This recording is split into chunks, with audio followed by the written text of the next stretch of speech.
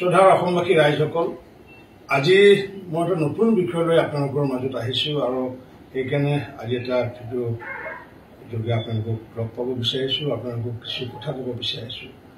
আৰু মোৰ বিষয়টো অন্য বিষয় একো নহয়, এইকেইদিন চৰ্চা হৈ আছে সমগ্ৰ অসমত, সমগ্ৰ ভাৰতবৰ্ষত যে ছেমি কণ্ডাক্টৰ প্ৰকল্প জাগিৰোডত, ছেমি কণ্ডাক্টৰ প্ৰকল্প গুজৰাটত। এইনো ছেমি কণ্ডাক্টৰনো কি, এই বিষয়ে বহুতে জ্ঞাত নহয়। মোৰ যিমানখিনি ধাৰণা হয়, অসমৰ ৯৯% মানুহে জ্ঞাত নহয়। What is the meaning of the semi conductor and what is the project of the semi conductor, যিটো নেকি জাগিৰোডত মাননীয় প্ৰধানমন্ত্ৰী নৰেন্দ্ৰ মোদী ডাঙৰে কেইবা হাজাৰ কোটি টকা বিনিয়োগ কৰি পেলাই কাম কৰাৰ কাৰণে অকল সিদ্ধান্ত লোৱা নহয়, 13 তাৰিখে ইতিমধ্যে ভাৰ্চুৱেলি প্ৰধানমন্ত্ৰী নৰেন্দ্ৰ মোদী ডাঙৰে এইটো উদ্বোধন কৰিছে। আৰু স্বাভাৱিকতে এইটো আমাৰ কাৰণে ভাল খবৰ, কিন্তু এই খবৰটোৰ বিষয়ে প্ৰথমতে জানি ল'ব লাগিলে আমি ছেমি কণ্ডাক্টৰনো কি সেই বিষয়ে যাৰ জ্ঞান আছে, যোনে সবিশেষ জানে বা যোনে এই বিষয়ে কাম কৰিছে, তেওঁলোকৰ লগত আমি কথা পাতিব লাগিব। আৰু সেইকাৰণে আমাৰ মাজত উপস্থিত হৈছে আমাৰ বজালীৰ পাঠশালাত জন্মগ্ৰহণ কৰা অসমৰ এগৰাকী সন্তান বিজ্ঞানী ডক্টৰ ভাস্কৰজ্যোতি চৌধুৰী। আৰু এই ভাস্কৰজ্যোতি চৌধুৰী ইতিমধ্যে আমেৰিকাৰ যি ইণ্টেল কোম্পানী আছে, আৰু যি ইণ্টেল কোম্পানী নেকি ছেমি কণ্ডাক্টৰক লৈ পেলাই ইতিমধ্যে কাম কৰি পেলাই আছে, আৰু সেই ইণ্টেল কোম্পানীত তেখেতে 10 বছৰ ধৰি কাম কৰিছিলে, আৰু ইণ্টেল কোম্পানীও জড়িত ছেমি কণ্ডাক্টৰৰ লগত। আৰু পৰৱৰ্তী সময়ত 10 বছৰৰ পিছত কাম কৰাৰ পিছত, অভিজ্ঞতা হোৱাৰ পিছত তেখেতে পৃথিৱী বিখ্যাত আমেৰিকাস্থ HPP কোম্পানী, যি কোম্পানীৰ সামগ্ৰীসমূহ বিক্ৰী কৰা হয় চামছুং, এপেল আদি বিভিন্ন যিসমূহ ইলেক্ট্ৰনিক্স সামগ্ৰী বনোৱা হয় তেওঁলোকে বিক্ৰী কৰা হয়। গতিকে মই আপোনালোকক এইটো আহ্বান জনাইছোঁ, আজি ভিডিঅ' যোগে আমাৰ ডক্টৰ ভাস্কৰজ্যোতি চৌধুৰীয়ে যিমানখিনি কথা ক'ব, সেইখিনি কথা আমাৰ বিশেষকৈ বিজ্ঞানৰ যিসকল ছাত্ৰ ছাত্ৰী, যিসকলে নেকি ডিগ্ৰী পঢ়ি আছে বা PG কৰি আছে, পাৰ্টিকুলাৰলি ফিজিক্স আৰু কেমেষ্ট্ৰি বা ইলেক্ট্ৰনিক্সত, তেওঁলোকে এইটো ভিডিঅ'টো চাই পেলাই আমি পৰৱৰ্তী এপিছড আমি আনিম। আজি প্ৰথম দিন যিহেতু আমি বেছি সময় আজি নলওঁ, আৰু যদি আপোনালোকে এইটো ভাল পায়, বেছি কথা জানিব বিচাৰে, তেতিয়াহ'লে লাইক কৰিব, শ্বেয়াৰ কৰিব আৰু এটা কমেণ্ট কৰিব। তাকে অসমৰ ৰাইজৰ স্বাৰ্থত আৰু বিশেষকৈ বিজ্ঞানৰ লগত যিসকল পঢ়াশুনাত জড়িত বা যিসকল শিক্ষক সমাজ বা বিজ্ঞান সমাজৰ বাবে এইটো আচলতে চাবলগীয়া ভিডিঅ' হ'ব বুলি মই অনুভৱ কৰোঁ। আৰু সেইকাৰণে সবিশেষ জানিব বিচাৰিছোঁ আমি ডক্টৰ ভাস্কৰজ্যোতি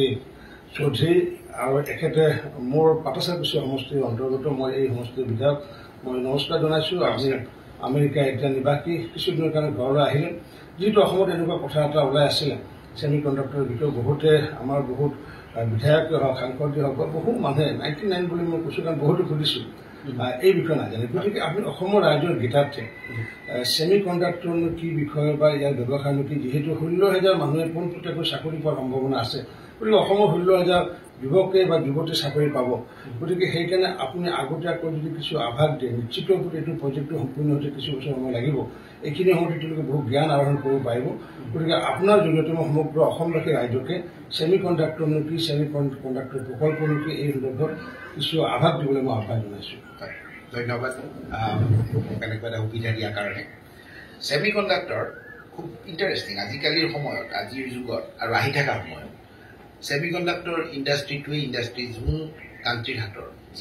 যিখন দেশৰ ছেমি কণ্ডাক্টৰ ইণ্ডাষ্ট্ৰি আছে সেইখন দেশেই নম্বৰ 1ত যাব। সেইকাৰণে আপোনাৰ আমেৰিকা, চাইনাৰ মাজত এটা আজিকালি ছেমি কণ্ডাক্টৰটো মেইন বস্তু। আপুনি যদি নিউজ পেপাৰত আজিকালি চায়, তেতিয়া দেখিব যে টাইৱানখনলৈ কাজিয়া লাগে, কাৰণ এটা হাব হ'ল টাইৱান।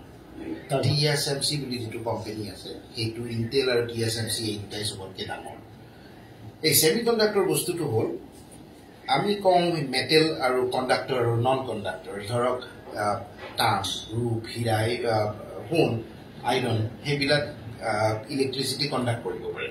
আৰু এই গ্লাছখন বা এই শ্বাৰ্টটো এইবিলাকে নোৱাৰে। গতিকে সেইবিলাক নন কণ্ডাক্টৰ। আৰু ছেমি কণ্ডাক্টৰটো হ'ল আধা, অকণমান কণ্ডাক্টৰ, অকণমান কম কণ্ডাক্টৰ। এই ছেমি কণ্ডাক্টৰৰ এটা এলিমেণ্ট হ'ল চিলিকন, আৰু এই চিলিকনটোৱে হ'ল ষ্টাৰ্টিং পইণ্ট। এই চিলিকনটোৰ প্ৰপাৰ্টিৰ কাৰণে কি হয়, চিলিকন ব্যৱহাৰ কৰি সৰু সৰু চিপবিলাক বনোৱা হয়। এতিয়া চিপবিলাক কি বস্তু, আপুনি যদি এটা লেপটপ বা এটা ফোন ভাঙি গ'ল বা কিবা কাৰণত যদি খুলি দিয়ে ভিতৰত দেখিব এখন ইমানমান ডাঙৰ বৰ্ড আছে আৰু বৰ্ডখনত অজস্ৰ ক'লা ক'লা ৰঙৰ এই আয়ত ক্ষেত্ৰ বৰ্গক্ষেত্ৰ তেনেকুৱা টাইপৰ বস্তু আছে এই প্ৰত্যেকটা এটা এটা চিপ প্ৰত্যেকটাৰে এটা এটা ফাংচন আছে কিবা কিবি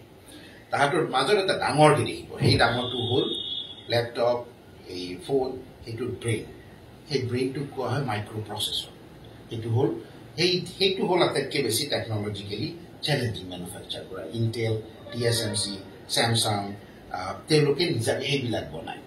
কিন্তু আমাৰ যেনেকৈ মানুহৰ ব্ৰেইনটো বেলেগ বেলেগ কম্পনেণ্ট থাকে এটা পাৰ্ট ধৰক চিন্তা কৰাৰ কাৰণে সেইটো হ'ল সেই প্ৰচেছৰ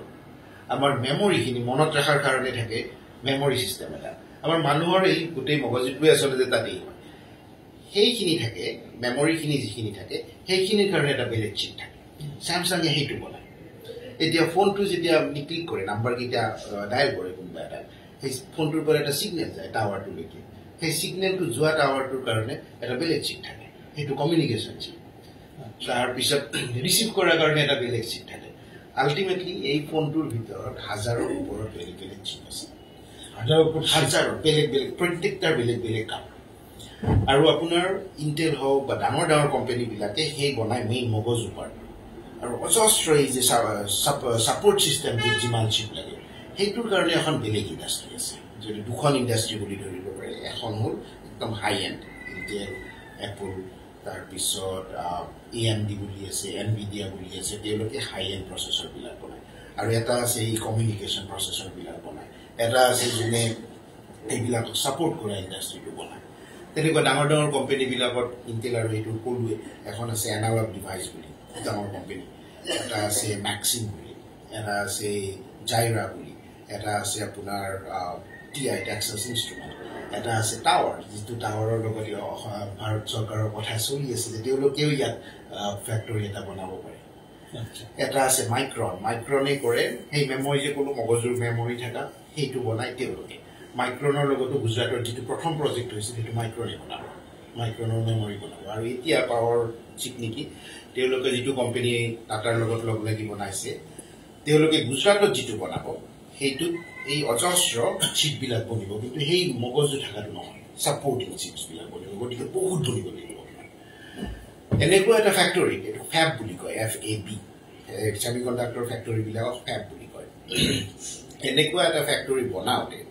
সাধাৰণতে আপোনাৰ খৰচ পৰে হাজাৰ হাজাৰ কোটি 1000-2000ৰ কথা কোৱা নাই এটা ফেক্টৰী এতিয়া ইণ্টেলৰ ধৰণৰ কোম্পানী এটা য'ত মই কাম কৰিছিলোঁ তাত আটাইতকৈ যিটো কম দামী ইনষ্ট্ৰুমেণ্ট হাজাৰ হাজাৰ আপোনাৰ ইনষ্ট্ৰুমেণ্ট থাকে এটা ফেবৰ চাইজ মানে মই কাম কৰা ফেবটোৰ চাইজ 4খন বা 5খন ফুটবল ফিল্ডৰ সমান এটা ঘৰ আৰু তাত আপোনাৰ কোনো ফুটা চুটাও নাই আৰু ওপৰৰ পৰা তললৈকে সদায় বতাহ গৈ থাকে যাতে কোনো লেতেৰা আহি থাকিব নোৱাৰে এটা বালি থাকিব পাৰিব আপোনাৰ 1 ট্ৰিলিয়ন যদি আপুনি এটা লয় এৰিয়া এটা লয় তাতে এটা বালি এলাউড ইমান ক্লিন হ'ব লাগিব এটা ডিফেক্ট মানে গ'ল সেইটো ডিভাইচটো বেয়া হৈ যাব সেই ইণ্টেলে ইউজ কৰা বা semi conductor in general ইণ্ডাষ্ট্ৰীটো use কৰা ইনষ্ট্ৰুমেণ্টবিলাক আটাইতকৈ কম দামী ইনষ্ট্ৰুমেণ্টটোৰ দাম ধৰক 8ৰ পৰা $10 মিলিয়ন $1 মিলিয়ন মানে 8 কোটি তাৰমানে 70ৰ পৰা 80 কোটি টকা এটা ইনষ্ট্ৰুমেণ্টৰ দাম সেইটো কৈছোঁ আটাইতকৈ কম দামীটো আৰু এটা ইনষ্ট্ৰুমেণ্ট আছে সেইটো হ'ল লিথোগ্ৰাফি টুল বুলি কয় সেইটো এতিয়া পৃথিৱীৰ ভিতৰত আটাইতকৈ দামী ইনষ্ট্ৰুমেণ্ট এটাৰ দাম 1000 কোটি টকা $150 মিলিয়ন আৰু এই ধৰণৰ ইণ্ডাষ্ট্ৰীটো যেতিয়া আহে এখন দেশত সেইকাৰণে এইবিলাক হঠাৎ কোনেও ষ্টাৰ্ট কৰিব নোৱাৰে ডাঙৰ পাৰ্টি লাগিব আপোনাক ষ্টাৰ্ট কৰা কাৰণ ইমান দামী বস্তু আহিব এতিয়া গুজৰাটত যেতিয়া ষ্টাৰ্ট হ'ব এইবিলাক ইণ্ডাষ্ট্ৰীটো আহি যাব আৰু ইমানবিলাক ইনভেষ্টমেণ্ট হ'ব এতিয়া অকল সেইটো কোম্পানী নহয় এই ইনষ্ট্ৰুমেণ্ট বনোৱা যিমান কোম্পানী আছে চবৰে অফিচ আহিব তাত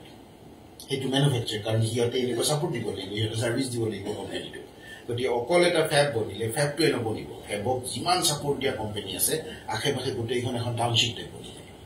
হাজাৰ হাজাৰ মানুহ আহিব আৰু সেই গুজৰাটত যেতিয়া চিপকেইটা বনিব তেতিয়া আপুনি ভাবক যে এটা ফেক্টৰী বনাওঁতে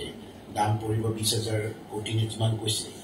কিন্তু যিটো প্ৰডাক্ট বনিব যিকেইটা চিপ বনিব সেইকেইটা বজাৰত দাম হ'ব 5 টকা 10 টকাতে দিব একদম সস্তা নহ'লে আপোনাৰ আইফোনৰ দাম $1,000 $20,000 হ'ব ইমান সস্তা চিপবিলাক চিপবোৰ ইমান সস্তা অকল সেই মাইক্ৰ' প্ৰচেছৰ যিটো মগজুটো সেইটো দামী তাৰ বাহিৰে বাকীবিলাক ইমান সস্তা সেই সস্তা হোৱাৰ কাৰণে প্ৰচণ্ড ভলিউমত আপোনাৰ প্ৰডিউচ হ'ব লাগিব ইমান 20,000 কোটি টকা ইনভেষ্ট হৈছে সেইটো ইনভেষ্টৰ যদি পইচাটো আপুনি ঘূৰাই ল'ব লাগে আপোনাৰ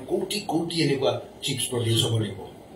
দামটো ইমান কম কাৰণে সেই যে গুজৰাটত প্ৰডিউচ হ'ব চিপছবিলাক চিলিকন ব্যৱহাৰ কৰি সেই চিপবিলাকৰ যিমান দূৰ মই বেপাৰত কৰি পাইছোঁ সেইখিনি এবাৰ বনোৱা হোৱাৰ পিছত টেষ্ট হ'ব লাগিব টেষ্টিং মানে কোনটো ভাল হ'ল কোনটো বেয়া হ'ল তাৰে যিকেইটা বেছি ভাল হ'ল সেইকেইটা বেছি দামত যাব সিহঁতৰ যিটো কম হ'ল সেইটো বেয়া দামত যাব যিকেইটা বেয়া সেইকেইটা পেলাই দিব লাগিব সেই টেষ্টিঙৰ কামখিনি হোৱাৰ পিছত তাক পেকেজ কৰিব লাগিব সেই টেষ্টিং আৰু পেকেজিঙৰ কামখিনি হ'ব লাগিব তাতো আৰু সেই টেষ্টিঙৰ কাৰণে অজস্ৰ বেলেগ বেলেগ ইনষ্ট্ৰুমেণ্ট লাগে সেইবিলাক ইলেক্ট্ৰনিক ইনষ্ট্ৰুমেণ্ট আছে পেকেজিঙৰ কাৰণে বেলেগ বেলেগ ইনষ্ট্ৰুমেণ্ট এইবিলাক চব কোম্পানী জাগিৰোডত আহিব লাগিব জাগিৰোডতো সিহঁতৰ ইনষ্ট্ৰুমেণ্টবিলাক আহিবই কিন্তু সিহঁতক ছাপোৰ্ট কৰাৰ কাৰণে অকল এনেকুৱা এটা টেষ্টিং বা ফেব এটা বনাৰ লগে লগে অকল এটা ফেক্টৰী নবনে ইয়াত ছাপোৰ্টিং যিখিনি আহে এই যে 16,000 মানুহে ডাইৰেক্ট চাকৰি পাব বুলি কৈছে আপুনি অনুমান কৰিবই পাৰে 48 কোটি নে কি চিপছ জাগিৰোডৰ ফেক্টৰীৰ পৰা এক সপ্তাহত ওলাই যাব 48 crore সিমানটাকে ওলাই গৈ থাকিব লাগিব চিপ মানে এখন বৰ্ডৰ যিটো 1000টা যিটো তেনেকুৱা 48 কোটিটাকে ওলাব লাগিব পাৰ উইক আৰু এনেকুৱা কোম্পানীটো আপুনিতো ইণ্টেলত আপুনি CEO হিচাপে HPPত আপুনি এতিয়া কৰিছে আগতে ইণ্টেলত আছিলে হয় ইণ্টেলৰ 10 বছৰ কৰিছে তেতিয়া মেনুফেকচাৰিঙৰ লগতো আপুনি জড়িত আছিলে মেনুফেকচাৰিং আপুনি চিনিয়ৰ চাইণ্টিষ্ট আছিলে আৰু তাৰ আপুনি লিডাৰ আছিলে আপুনি প্ৰগ্ৰাম লিডাৰ আছিলে হয় আপুনিতো এইটো বাস্তৱত সদায় পাই আহিছে আপোনাৰ কাৰণে একেবাৰে মানে বহুত পুৰণা বিষয় এইটো আমাৰ কাৰণে অসমৰ কাৰণে নতুন বিষয় এইটো যেতিয়া আপোনালোকৰ হ'ব এইটো আপোনালোকে তাক নৰ্মেলি এলাউ নকৰিব কোনেও যাব মানুহ কিন্তু বাহিৰৰ পৰা গ্লাছ চাছৰ মাজেৰে যদি চাই মেজিক পৃথিৱী যেন লাগিব এই ফেববিলাকৰ ওপৰত ৰেইল লাইন থাকে এই ৱেফাৰ য'ত বনে এই ৱেফাৰ বুলি কয় কাঁহী নিচিনা চিলিকনৰ এখন তাতে বনিব এই চিপছবিলাক সেইটো জাগিৰোডত সেইটো দেখা নাপাব কাৰণ জাগিৰোডত যিহেতু মেনুফেকচাৰটো নহয় বা মেনুফেকচাৰটো গুজৰাটত হ'ব তাত তেনেকুৱা সেই ঘৰ এটাৰ ভিতৰত ট্ৰেইন লাইন চলি থাকে আৰু এই ট্ৰেইন লাইনবিলাক এনেকৈ অকণমান লৰচৰ কৰিব নোৱাৰে কাৰণ অকণমান লৰচৰ কৰিলে ভাঙি যাব পাৰে যেতিয়া বনিলে ওপৰে ওপৰে ট্ৰেইন লাইন চলি থাকে এই ট্ৰেইন লাইনৰ পৰা ৰছীৰে ৱেফাৰবিলাক নামি আহে নামি ইনষ্ট্ৰুমেণ্টত লাগি যায় ইনষ্ট্ৰুমেণ্টটোৱে নিজে নিজে ৰান কৰে বা ইঞ্জিনিয়াৰবিলাকে তাত ৰান কৰিব লগা হয় প্ৰচেছটো কৰিব লগা হয় তাৰপিছত নিজে নিজে বেলেগটোত গুচি যায় গোটেইটো ৰবটিক গোটেই চিষ্টেম মানুহৰ ইনভলভমেণ্ট নাই বুলিয়ে ক'ব পাৰে এই টেষ্টিঙতো একে হ'ব তেনে আপোনাৰ সৰু সৰু গাড়ী টাইপ থাকিব এই ফেবত যেতিয়া জাগিৰোডত বনিব যদি তেনেকুৱা এডভান্সকৈ বনায় তেতিয়া দুটা লাইনকৈ আপোনাৰ টেষ্টিং ইনষ্ট্ৰুমেণ্টবিলাক থাকিব মাজত ট্ৰেইন লাইন থাকিব সৰু সৰু ট্ৰেইন লাইন সেই ট্ৰেইন লাইনবিলাকেৰে এইবিলাক ৱেফাৰবিলাক টেষ্ট হ'ব আৰু এবাৰ যেতিয়া চিপছবিলাক টেষ্ট হয় তাৰপিছত সিহঁতক প্ৰথমতে আপোনাৰ এনেকুৱা ধৰক 8 ইঞ্চ বা 12 ইঞ্চৰ এখন কাঁহীৰ নিচিনা ৱেফাৰ বুলি কয় চিলিকন ৱেফাৰ তাত বনিব এবাৰ তাত এখন ৱেফাৰত 1000-2000 যিমান থাকে যদি ডাঙৰ চিপ হয় কম হ'ব সৰু চিপ হ'লে বেছি হ'ব সেইখিনিক আৰু তাৰপিছত কাটিব লাগিব তাক লেজাৰেৰে কাটিব লাগিব প্ৰত্যেকবিলাক প্ৰথমতে টেষ্ট কৰোঁতে তাত 1000টা আছিলে 1000টাক এতিয়া কাটিব লাগিব পাৰ্ট কৰিব লাগিব গতিকে সেই লেজাৰ আৰু গোল্ড হেৰিৰে সিহঁতক কাটে কাটাৰ পিছত সিহঁতে পেকেজিং হ'ব তাৰপিছত সিহঁতে এই কমপ্লিট পেকেজিং হয় বজাৰত যাব ৰেডি হ'ব এই গোটেইখিনি কাম জাগিৰোডত হ'ব গতিকে এই ইণ্ডাষ্ট্ৰিটো এনেকুৱা এটা ইণ্ডাষ্ট্ৰি যেতিয়া এখন ঠাইত আহে এতিয়ালৈকে আমেৰিকা চাইনা আৰু টাইৱান তাত আমেৰিকা আৰু টাইৱান মেইন আছিল চাইনাই খুব চেষ্টা কৰি আছে যোৱা বহুত বছৰৰ কাৰণে আৰু এইটো এনেকুৱা এটা ডাঙৰ নিউজ ভাৰতৰ কাৰণে যে ছেমিকণ্ডাক্টৰ ইণ্ডাষ্ট্ৰীৰ কণ্ট্ৰল যাৰ হাতত থাকিব নেক্সট ছুপাৰ পাৱাৰ সেইটো কোম্পানী সেইকাৰণে আমেৰিকা এতিয়া ইমান বেছিকৈ লাগি গৈছে যে কোনো ধৰণৰ টেকনলজি যেন চাইনাত নাযায় আৰু সেইকাৰণে মাননীয় প্ৰধানমন্ত্ৰী ডাঙৰীয়াই যে কৈ আছে ভাৰতবৰ্ষৰ কাৰণে ছুপাৰ পাৱাৰ কৰিম এতিয়া বিশ্বৰ পঞ্চম অৰ্থনীতি থাৰ্ড ইকনমি হ'ব 3 বছৰ পিছত 2045 চনত যে ফাৰ্ষ্ট ইকনমি হ'ব তাৰ ছেমি কণ্ডাক্টৰ যদি কামটো কৰিলে সেইটো লাগিবই আপুনি লাগিব ইমান বেছি কাৰণ আজি আগৰ এটা সময় আছিল ধৰক 60s 70s ষ্টীল মেনুফেকচাৰিং আপুনি জানে আপুনি একাডেমিয়াৰ লগত ৰিলেটেড মানুহ ষ্টীল যোনে বেছিকৈ বনাইছিল সেইখন দেশেই ধনী গতিকে আমেৰিকা যেতিয়া প্ৰথম আমেৰিকা হৈছিল তেতিয়া ষ্টীল তেনেকুৱা হৈছিল আজিকালি সেইটো যুগ হ'ল টেকনলজি কোনে কিমান চিপছ বনাব পাৰে সস্তা সেইটোহে কম্পিটিশ্যন আচ্ছা এইটো এতিয়া আমাৰ অসমৰ ল'ৰা ছোৱালীসকল যিহেতু আমাৰ যিসকলে বিজ্ঞানত পঢ়ি আছে PG পঢ়ি আছে বা ফিজিক্সত মেজৰ লৈ পঢ়ি আছে বা কেমেষ্ট্ৰি তেওঁলোকে আগন্তুক দিনত এই চাকৰিসমূহ খোলোৱা যে চাকৰি আমি দখল কৰাৰ কাৰণে অসমৰ ল'ৰা ছোৱালী দখল কৰাৰ কাৰণে তেওঁলোকে মানসিকভাৱে বা তেওঁলোকে বৌদ্ধিকভাৱে কেনেকুৱাকৈ সাজু হ'ব পৰা আপুনি এটা এডভাইচ দিব খোজে?